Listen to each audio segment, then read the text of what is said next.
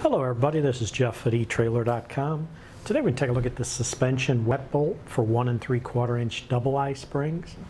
Now this wet bolt will attach your leaf spring to your hanger or your equalizer. As we mentioned, it is designed to fit the 1 3/4 inch wide double eye springs. And when we mention it as being a wet bolt, the wet bolt design is the one that has the grease zerk fitting on this one end, which allows you to attach a grease gun to it, pump grease in to the bolt, and it'll go through the bolt and come out this hole right here, and it lubricates the bushing to prevent any wear.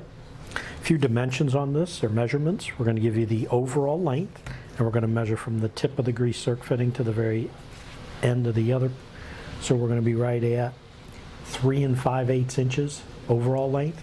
Usable length, which would be from under the head to just before the threads start.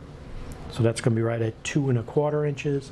The bolt diameter is 9/16 of an inch.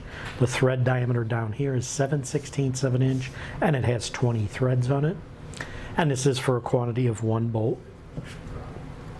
But that should do it for the review on this suspension wet bolt for the 1 3/4 inch double eye springs.